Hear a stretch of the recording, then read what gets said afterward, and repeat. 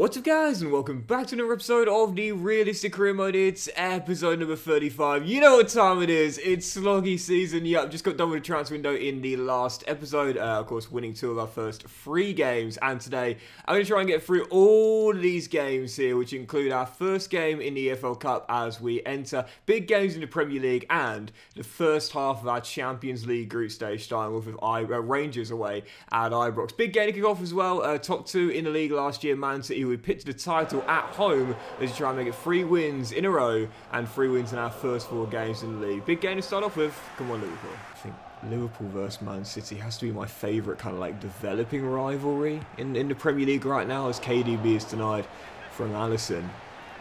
It's just like, as a neutral, the games are just so fun to watch, and I often say the mutual respect that Klopp and Guardiola have for one another. Oh, as Robertson gets it off. How did Alisson just do... Hold on a second, let me concentrate here. How did Alisson just do that? Robertson just cleared it off the line. It would go to goal on decision, but it was clearly off the line in time. But Alisson, he just like kicked it off the line when he was on the floor. How did... I just want to... That's incredible. He's using the net. He's holding onto the net for grip. And then he kicks it off, this back spinning in. That's incredible, man. Well, we know this guy's good with his feet, but that's unbelievable. Sorry, the point I was making in the first half is that the rivalry between these two, the way it's developed over the years, has been absolutely class. As a neutral, they're always 2 of my favourite games in the Premier League season now, in this Klopp and Guardiola era. But my games against Man City is... Oh, it's a good block there by Colwell. They never seem to be quite as good, you know. Unfortunately, I can't seem to replicate the intensity within my saves, you know, and oftentimes they finish as a drab, goalless draw, or one team just runs out comfortable winners. It's very rarely a game which I can match the intensity of, you know. Hopefully.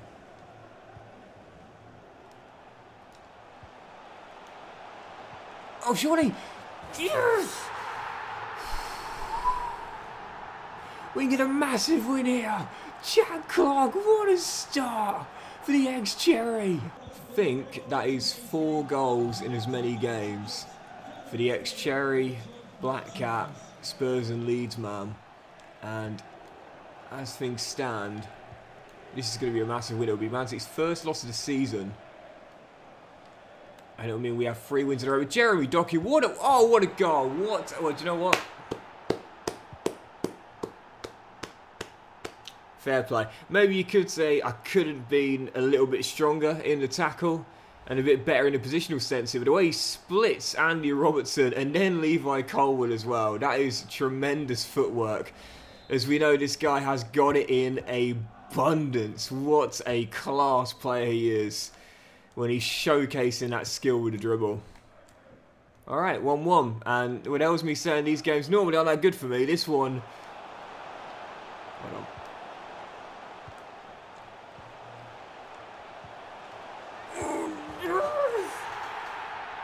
Is the exception! Yunus Musa! The American! What a game! This is it for the visitors. Jules coming forward. Needs to keep going forward, otherwise the referee will surely call time. Curtis Jones is there. Is that going to be enough? Whistles around Anfield. The crowd want the full time whistle to come, and there it is! There it is! Massive win. I say I can't seem to replicate the intensity like we see in real life. This game had it. This game had it. Started strong early with a massive stop by Alisson on the line, and then 3 goals in 13 minutes. 2 for us, 1 for the visitors, and we run out 2-1 winners. Massive, massive 3 points early season. That's a huge win. Already just 4 games in. And that is how you want to start off sloggy season, man. What a win. Right, following game, let's keep the momentum going. Leicester away at the King Power, going for our 4th straight win in the Premier League. Come on, Liverpool. Diaz to Musa. Just scored the game win against City. And now finds Cody Gakpo, who finally is off the mark. I think that's his first goal for the season for Cody Gakpo. Or possibly second, but slow starting terms putting the ball in the back of the net. But there is the goal to give us the lead here at the King Power. Listen, he still justifies that massive contract extension after last year winning the player of the season. Based on this start, though, I'm not sure he's going to get the chance to do it again. Nice ball, but I think... Oh, no. Oh, I thought Kanata was going to get there, didn't. And Melvin Bard goes in to make it 1-1. Well, to start this season off, admittedly, have leaked a few cheap goals. Melvin Bard is such a great young wing-back in this year's game. Good French defender with excellent tackling ability. Very hard to get past, but also counter going forward as well. Speaking of, Cody Gakpo. What a touch. Cody. Oh, what a save. That is phenomenal. Fingertips stop the keeper at 1-1. As Cody looks to single-handedly win us these points away at the King Power. Still 1-1. Looks still set for our second draw from a leading position this season. If you want to win the title, you've got to close out your wins. Especially in games we expect to get them, whether home or away. Mackenzie's done well there. And we might get one chance. Everett, keep running, keep running, keep running. I need you. Down this right. Felix.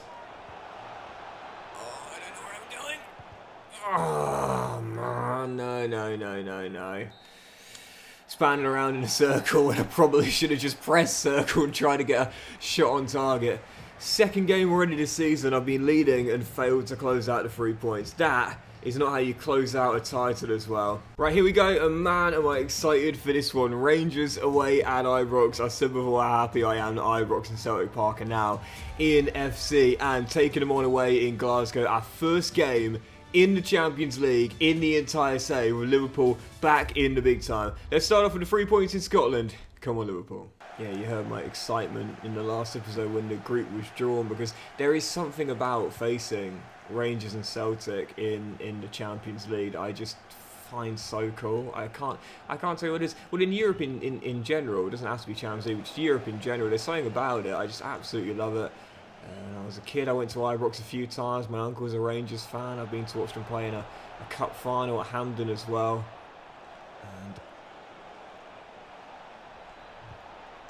yeah, it's just so fun. Jack Butland denies Stefan his first goal since returning to Liverpool. Excellent start though. Let's look for that opener, and we're still searching. Free kick, Rangers right on the edge of our area here as the host to get themselves a, I'd say a surprise early lead, if you will. Not a shock, but a surprise. As Skov Olsen, who we know has great technical ability, is going to stand over it. Gets it over the wall, and Alisson just about palms it away. Always like to have a man on the line, but sometimes I feel as though it might be detrimental if you get in the keeper's way. Thankfully, Alisson just charges for everyone when he's after a ball.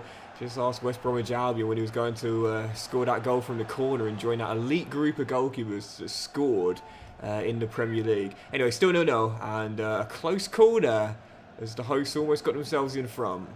Goalkeeper goals will always have a special place in my heart as a former goalkeeper myself, always wanting to score one. But their main job is to stop the ball hitting the back of the net. Unfortunately, on this occasion, Alisson couldn't provide the heroics again. Yanis Hadji, son of a legend, gives Rangers the lead. And like I said, I wouldn't call this a shock because their team is actually pretty solid, but it would still be a disappointing return to Champions League football if we were to lose on the opening game away in Glasgow. Down by 1, got to respond. Yeah, for those of you who may be a little bit younger. Oh, as Alisson makes a great save on Nicholas Raskin. Yanis Hadji's father, George, Romania's top scorer ever, I believe, one of their most capped players ever. And played for both Real Madrid and Barcelona back in the 1990s. Excellent forward. Might have been slightly before my time, and I certainly watched a lot of footage of his. As Alisson once again keeps us only down by a goal. This has been poor from me. I had the early chance, but since then I've just not been up for it. This is not going to cut it. And I'll say this all the time, man. It's a phrase, one of my favourites. Hard work beats talent when talent doesn't work hard. I have just not been on it in this one. I've just not played well out there in this game, and Rangers have been up for it, and we haven't. As Raskin scores an absolute beauty, and it's 2-0. And this is it, man. This is it. A team that's motivated and plays with intensity, plays with heart. I always say I'd fancy them over a technically better team that just don't put the shift in. It is that famous old saying, hard work beats talent when talent doesn't work hard. I ain't been on it. I have not been on it. And it's going to be a dismal return to Champions League football. Clark down the right. Can we get a glimmer of hope here? Well held up, Ben Doken. Come on. Eberechi's drills past Butland. It's 2-1. Instant response. We're still down by 1. We'll add that well in, Pedro. And, oh, Ben. Doak. And I see a man at the far post. Gonna get it across to him. Oh, just shoot, Doxy boy. Come on. So he starts to overthink things, you know, when you're not playing very well. Just shoot. See Andy there. He's got space to go himself, and Butland watched it every step of the way. Probably should have held on to it, really. 22 minutes to go. Plenty of time, but... Oh, Butland again. Still behind as we try and claw ourselves back to claim a point in the group. Open at Butland again. Jack Brickwall Butland. They're going all out here, and is there going to be a little bit of Mo magic left in the tank in his retirement years? 17 minutes to go. Can he provide the heroics for us, even in his declining years, as he gets up for that? And it's headed away. And Doak. Oh, what a goal! Ben Doak with an absolute beauty. Liverpool from 2-0 down get themselves a point. Well, you know, an ex-Celtic boy is going to love scoring at Ibrox, whether he still wears the green or not. And whilst it is still technically 2 points dropped, considering we were 2-0 down, I guess you just got to take it. Back-to-back draws, no wins in our last two, and kicking off the CL group with just a point. All things considered though, what could have been, I guess you just got to be satisfied enough with a battle back to claim something, if not all 3 points. And here's something interesting before we dive into the following game. Ibrahim Konate, that game against Rangers he was suspended for. And if you remember last season, that was the problem why Konate couldn't regain his fitness. The bug meant that suspension wouldn't clear his energy problem. So now that that suspension has been played through, if you will, it should mean now that we won't have a problem with Ibrahim Konate's injury level. So last season, unfortunately, couldn't really play him. This season, that shouldn't now be a problem. Anyway, following game, Newcastle at home, no wins in our last two, aiming to bounce back here at Anfield and get a massive 3 points as we return to Liverpool and possibly go top of the table. Come on, Liverpool. 3 great games to start today's episode off with. Ball into the middle, cut out by Curtis Jones. There's Musa, flicks it over his head and flicks on to Trent. Keep running, Eunice. And now Andy, keep running. And now inside. Excellently done. What a build-up. What a goal. What a wonderful goal that is as Curtis Jones fires in another. He's off to a brilliant start this season. And the lad from Toxteth wraps up a lovely passing move. No. Oh, for goodness sake. My defence at the moment is just absolutely trash, man. Like, seriously. Just awful to start the season. We had the best defensive record in the division last year. Not going to have it again based on this start. This is poor from me. It's funny though, like I often say how, like, for me it's like I can't do both things at once. It's like I'm either really good in front of goal, but I concede a lot as Yunus Musa restores the lead, or I'm super tight defensively, but I don't score a lot of goals. You know, this season it seems though it's going to be the former. But for Musa, that's his, I think, 3rd goal now of the season. He's having a great little spell here in the absence of Camera. Yeah, that is one of the reasons why we are starting to struggle a bit defensively now. That injury to Boubacar. I said this last season, but like, this is something that I wish EA would look into. Like, DMs are criminally undervalued in FC. Like, in terms of like their stats and their average rating, they never seem to get a very good one. But oh, great tackle Trent, and hold on. The problem is because like it's a game where it favours the offensive players, and so Jack Clark's got to score, and does. You know, an ex-Sunderland lad's going to love scoring against Newcastle. It means that DMs are criminally undervalued, man. Last season, we only conceded like just over 20 goals, I think it was. And one of the big reasons was because Camera was fantastic at protecting the back line. Now he's gone down for 3 months. Well, you can feel the effect with him no longer on the pitch, man. Even so, if you can't defend, just score more. Football 101. I'm not sure we're going to be able to squeeze in all the games we want to play today, because the first 4 have been fantastic. Another good one, 3-1 victory though, and a return to winning ways. Much needed victory at Anfield. But let's do what we can. Next up, Huddersfield Town away as we take on the Championship side in Yorkshire in the EFL Cup 3rd round. Bottled this competition last year. This season, want to try and make Wembley. Come on, Liverpool. Yeah, the further I go in this competition, the more seriously I take it. So that's why my lineup tonight is a bit of a strange one, including Salah at CM. I did say the older he gets, the deeper he'll play in this team. At some point, he'll be a centre-half. You know, I want to convert everyone to a ball-playing defender at some point in their careers. Mo Salah, you are no exception, mate. Oh, dear. Anyway, still 0-0, but the Terriers looking for that opening goal, and they might well get it, as my defence continues to look absolutely fragile. I'd say it like a hot knife through butter. It's more like any knife through milk. I mean, this is just embarrassing. I cannot defend to save my life. When was the last time I had a clean sheet? Reggie to Felix. I see Ben trying to run through the middle. Couldn't get it to him. It's well held up by our number 9. Oh, brilliantly done. Excellent balance there. And the pass back was poor. As Huddersfield to clear once. I'm just not on it. Like, even after that win against Newcastle, I'm just not on it. Granted, I've got a backup side out there. But even so, like, just I don't know what it is, man. Just not feeling it right now. But in cup football, you don't get more chances than the one. Mo still has some magic in him.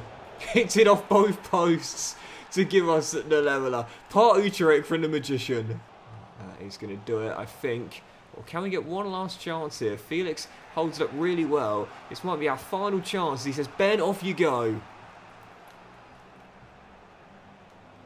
Eberechi just couldn't offload in time, and the Terriers will survive that last attack. Penalty shootout it is. I can't seem to avoid pens in this save, man. I swear we have like 2 or 3 spot kick battles a season. We've got our second already this year after we won the Community Shield on penalties. Yeah, I might have won that, but every time I go into a shootout, I never feel confident. Same with this one here. Just out of self-belief, what can I say? As Radelovic sends Kelleher the wrong way. And the Terriers are off to the races early. Samuel Suarez is sent the wrong way by Eberechi. And we found our leveller from the spot kicks. Rudoni. Oh, cheeky. Right down the middle. As it's 2-1. Now, Felix Athena Jean. Come on, mate. Come on, mate. Come on, mate. Yes, there we go. 2-2. And right down the middle from Karoma as well. And Mo Salah, who scored our leveller with a trademark run-up. Oh, top bins. Like I said, his legs have gone, but he can still use that technical ability of his. Oh, Kelleher, win it, mate. And now Archie Gray, first appearance from Liverpool, I believe. Gives us the lead to make it 4-3, and that means we're on the brink. If Kelleher makes the save here, we are heading into the 4th round, and maybe the tide is starting to turn for penalty shootouts with Liverpool. Carmen Kelleher with the save. 2 in a row. Like I said, man, he's got a tremendous record, and he's just extended it. Liverpool are through. Now we should see who we've got in the following round directly afterwards, as once again Kelleher provides some magic in the EFL Cup. We'll be taking on in the 4th round. Oh, well, tough one. Newcastle away at St James's in the last 16. Yeah, not sure I'll be able to do all the games today as planned. Let's do a few more at least. Following game, West Ham away in London. Come on, Liverpool.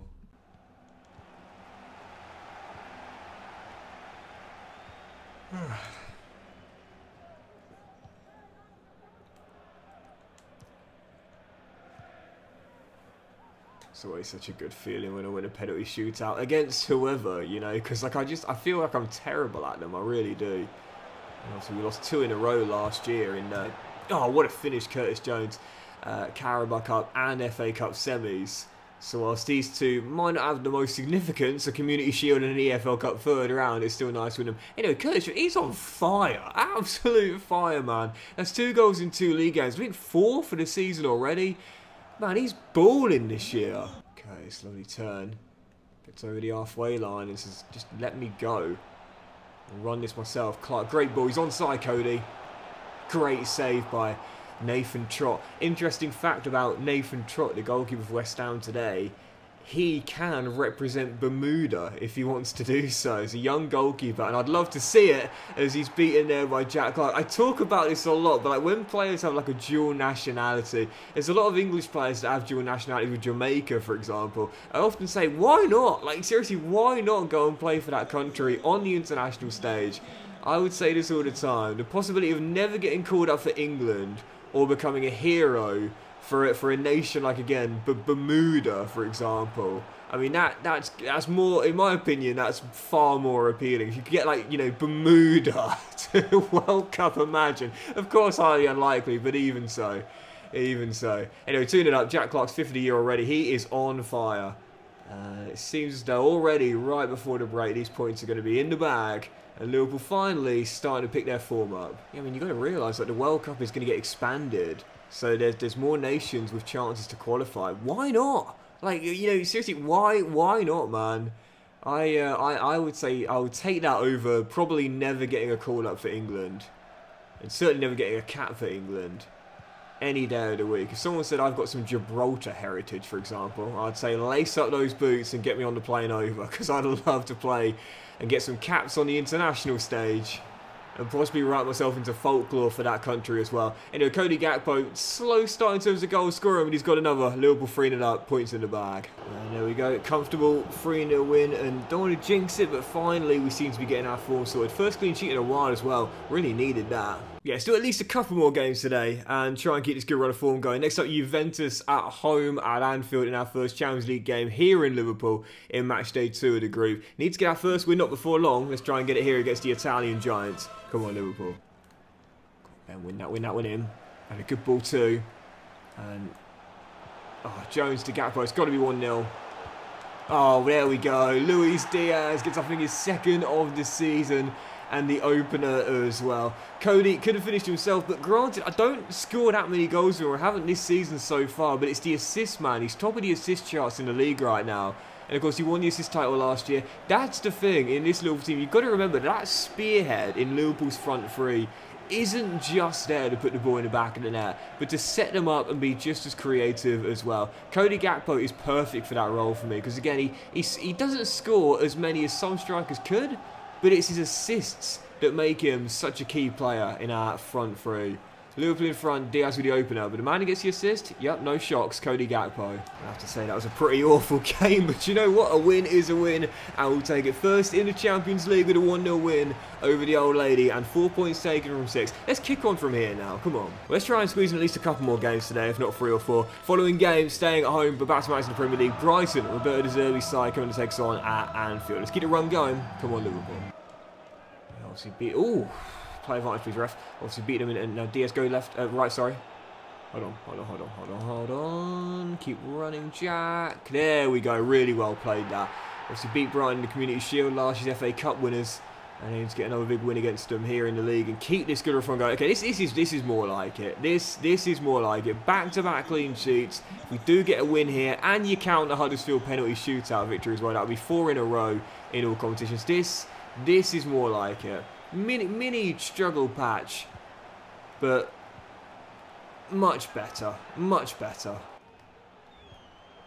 That's a lovely ball that, and McKenzie gets onto it, and can he wrap it up? Oh, just wide the post, and that is going to do it. Just like the Juve game, not really much going on to be honest. Scored early, but didn't really do much after that. But hey, I'll take it. It's 3 clean sheets in a row, and the winning run continues. Much needed stability, and it adds to the form book. Go on, let's squeeze in 2 more today, shall we? Yeah. Following game, penultimate one today. Brentford away in West London at the G-Tech, aiming to stay top of the table and undefeated. Come on, Liverpool. I've always wondered whether, like, having a view of a football pitch, like a professional team stadium football pitch, adds to like a property value. So if you look at a G-Tech, you might notice this if you've seen the shots of it.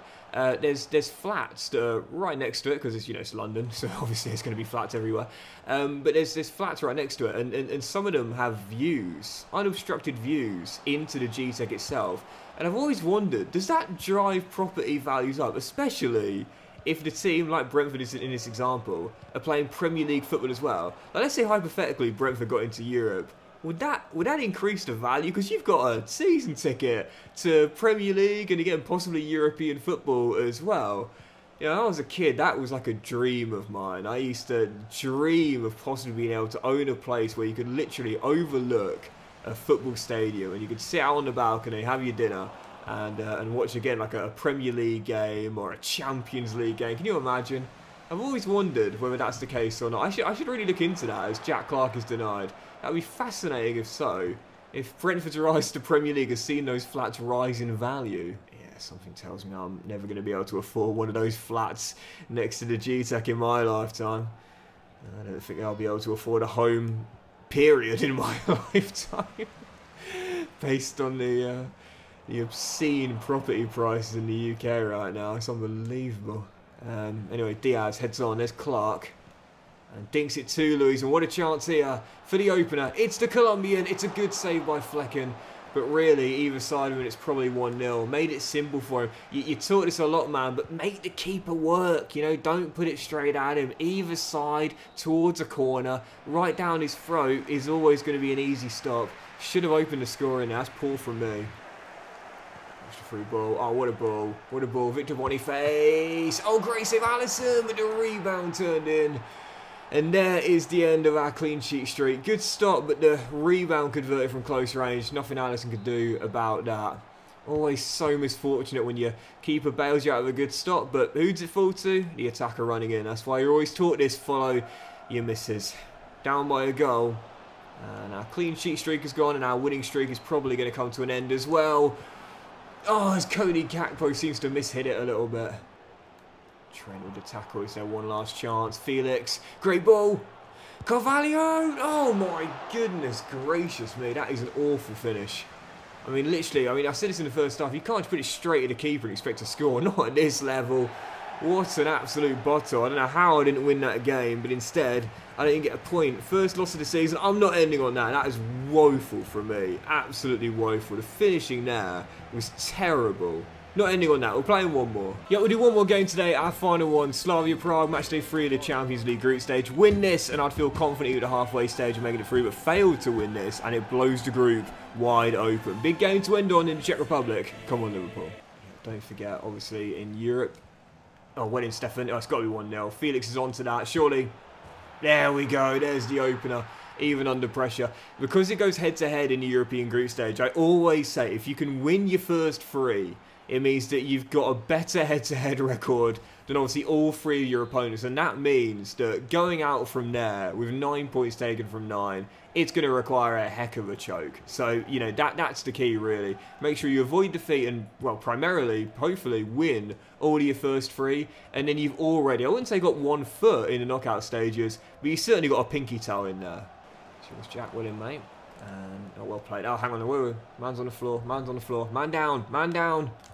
Gotta use that to your advantage, man. Whenever you see that, push it. Push that pace. Because you ain't going to recover on time. And Felix. Oh! Should have got his second. Jindřich Stanek makes the stop and keeps Slavia Prague still only down by 1. That should have been 2 there.